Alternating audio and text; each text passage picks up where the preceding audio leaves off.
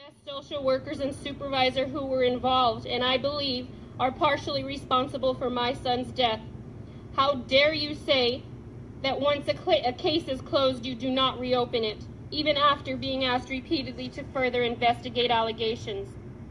How dare you say that Aramas Sr. kicking my son on his bottom and pinching his cheeks and yelling in his face that he was a bad boy was not enough to change custody, that it was simply bad parenting?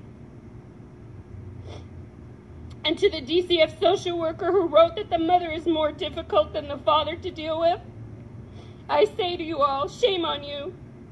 You had the audacity to criticize and scrutinize me when I was advocating for my son. I believe you are partially responsible for my son's death. My son is another victim and statistic of the incompetence of this organization. And to the judge who presided for the majority of my family law case and the evaluator who met with me a week before my son was murdered, I ask, how do you sleep at night?